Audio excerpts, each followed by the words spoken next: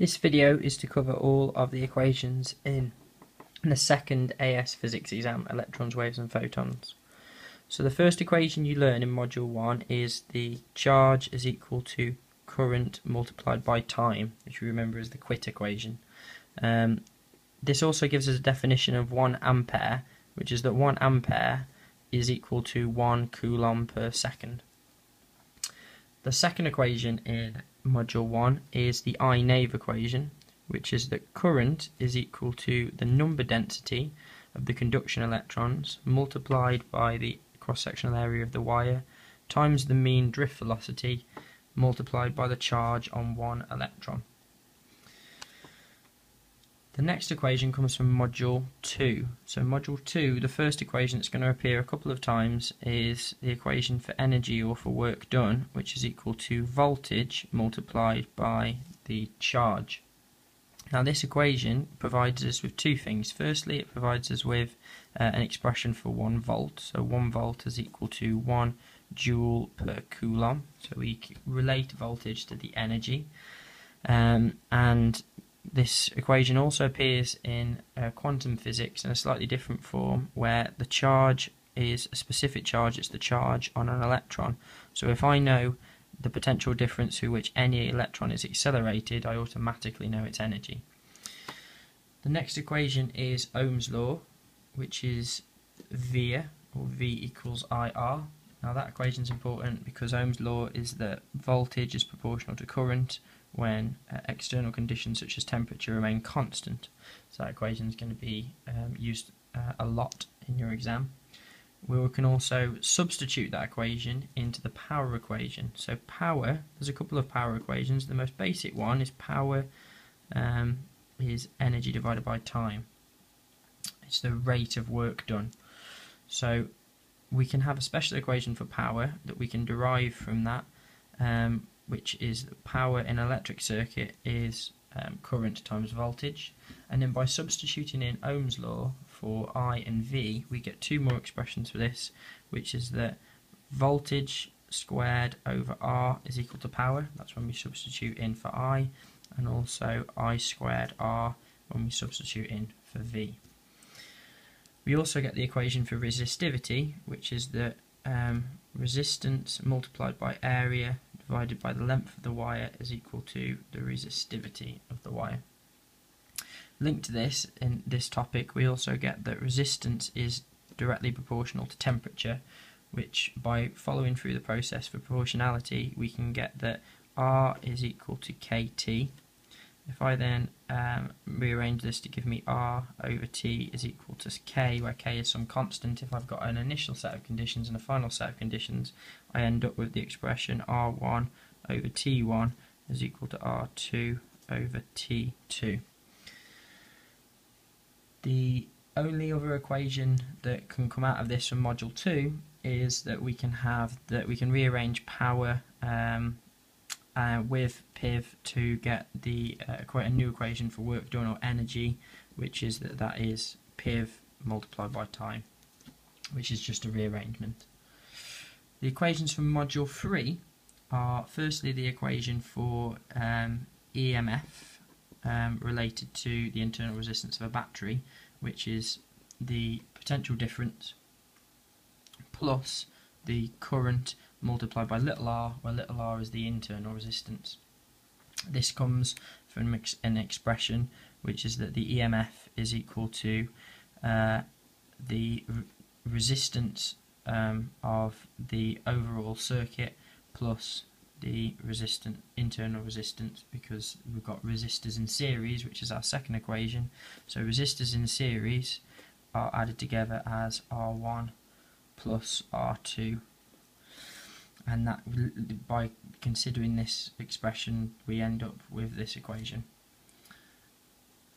The next one is the potential divider equation, which is that the voltage out is equal to R2 over R1 plus R2 multiplied by the voltage in.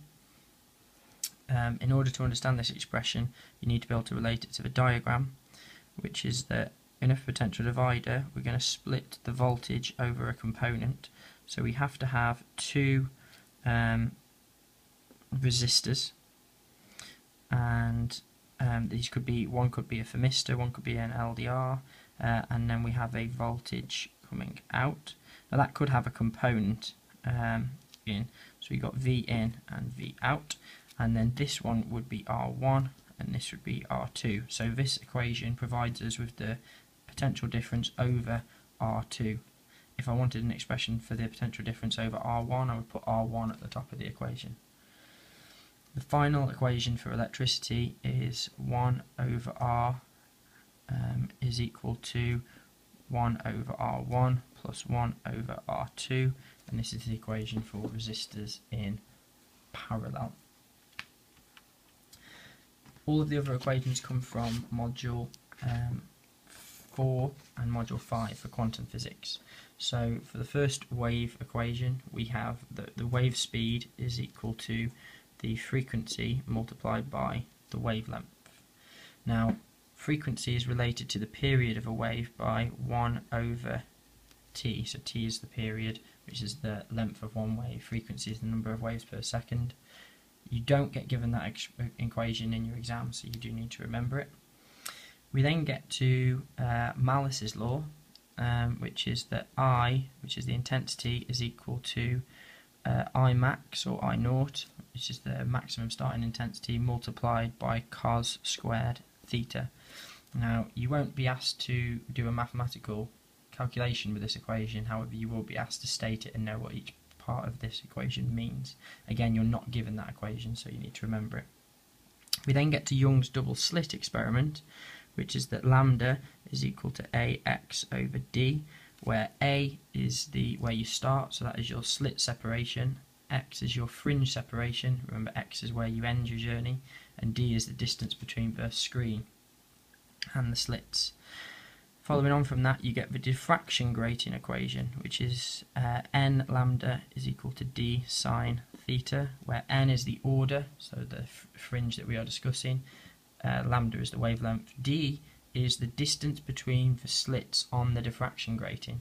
So often you might get told, for example, that you have 500 slits per millimetre, and you want to know what the distance is between them.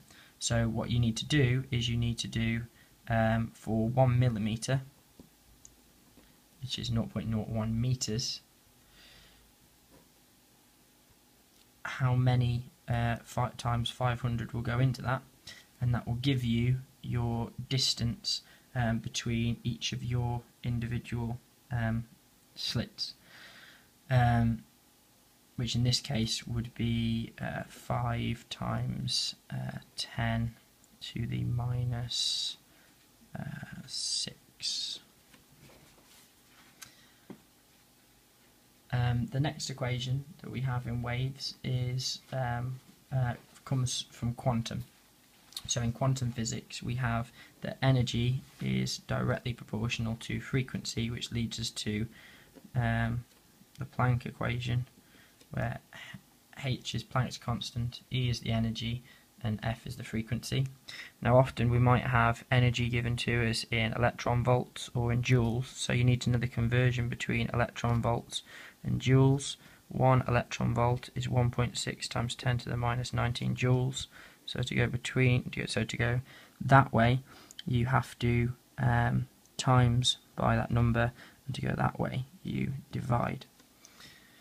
We can then substitute in the wave speed equation into this to give us that energy is equal to hc over lambda, where c is the speed of light, because we're talking about electromagnetic waves when we're using this equation.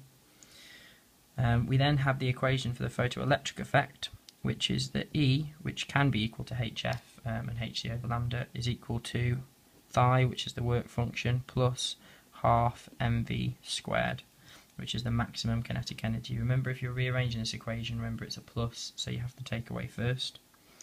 We then can use another equation that we've talked about before related to the maximum kinetic energy, which we can say that if I'm accelerating an electron through a potential difference, its energy will be equal to EV, so its kinetic energy will be equated to that.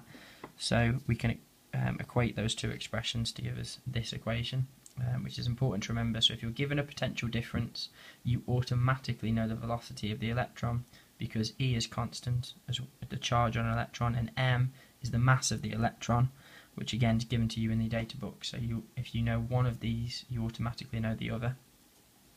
We've then got de Bruyg's equation, which is that the wavelength is proportional to the momentum. So wavelength of anything is equal to Planck's constant divided by its momentum, so mv. And again, if you've got an electron here, this could be the mass of an electron. So remember that's in your data booklet.